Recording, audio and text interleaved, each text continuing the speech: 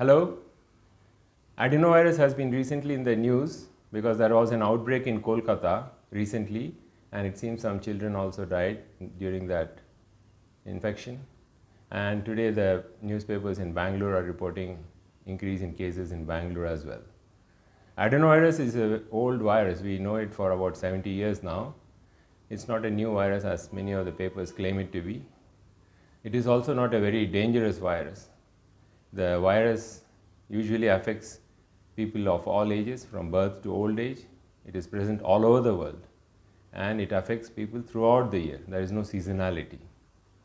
The virus has many types, almost 60 are reported, of which a handful cause infections to humans. A particular strain of the virus, when it affects us, our body produces antibodies to it, so that we are protected from the same strain affecting us again. But this antibody will not protect us from other strains of the virus affecting us.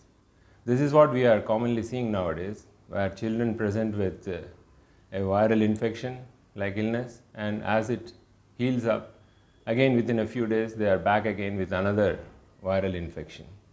So it seems that the various strains keep attacking children. The children get exposed in school or in their daycare. They bring the virus home, and from them the parents get it. And when the parents get it, they are affected very badly. The virus usually is self-limiting. It affects only for 4 or 7 days in most people, and then it goes away. But occasionally it can linger on for 14 days. The virus can be causing more serious or life-threatening infections in people with weakened immune systems. Occasionally, the virus can also affect normal, healthy people with serious life-threatening complications, the cause of which is not very clear. The symptoms are usually like common cold or flu-like illness. It can cause a sore throat, ear pain. It can cause a red eye with pus coming out, and there can be vomiting, diarrhea, and stomach pain.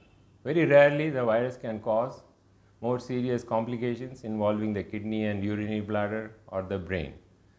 I will not go into details about those, because if those symptoms are there related to those symptoms, the person will look very unwell and you need to take medical attention immediately. The virus spreads by air, aerosol spread. So by coughing and sneezing, this is the commonest way of spread. So there can be also spread by fomites, means objects in which some droplets of saliva or mucus has fallen and the virus remains there. This can remain on the surface for several hours. So if somebody else touches those surface and then touches their face and nose or mouth area, then the virus affects those people. These are the two commonest ways of spreading. There are other ways of spreading through water like swimming pool, but that is less likely. The prevention, there is no vaccine available for this virus.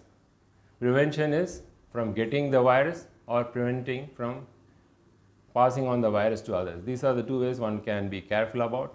I said that the virus spreads by air, so common sense precautions to be taken, like cough etiquette. They call cough etiquette because if somebody has a cough or a sneeze, then they should not do that into their hands. They could use a handkerchief or a tissue or do it on the sleeve of the dress. This is the best way of preventing the spread of the virus into the air. Wearing mask, social distancing also helps. The use of hand towels, etc., which has been used by another person, should also be avoided. Now, if somebody has already got the virus, then they can avoid going out and meeting other people or going to school or to work. They can also practice cough etiquette and stay at home till the symptoms are much better. Treatment. Treatment is, there is no specific antiviral medication available for this virus. It's just symptomatic treatment. If they have fever, cough, cold, vomiting, diarrhea, those are treated as and when they happen. Antibiotics are not effective against this virus. They might be useful for treating complications like pneumonia, etc., but not for this virus. There is no particular test which is available commonly for diagnosing this virus at the bedside.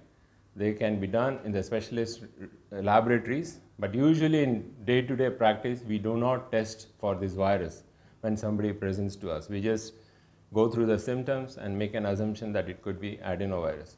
Now, it might be important for you that there are many viruses circulating in now. There is coronavirus, there is adenovirus, there is H3N2, all of them are there. And again, common cold is always there. So the common cold, how do we know it could be common cold? We suspect it could be common cold when the symptoms come very slowly. There can be little bit of sore throat, little bit of cough, etc., and slowly it escalates. With adenovirus or flu or corona, the symptoms come suddenly. The fever suddenly starts to shoot up and other symptoms follow quickly. Adenovirus especially affects the eye. So the pink eye is usually associated with adenovirus. For the flu, it's usually severe body pain, headache, and throat pain. These are associated with the flu. But these are just assumptions. The only way one can be absolutely certain about a particular virus is to do a throat swab and check it for either the flu or the coronavirus. I hope this is useful to you and I have been able to reassure you. Please do the common sense precautions. Thank you.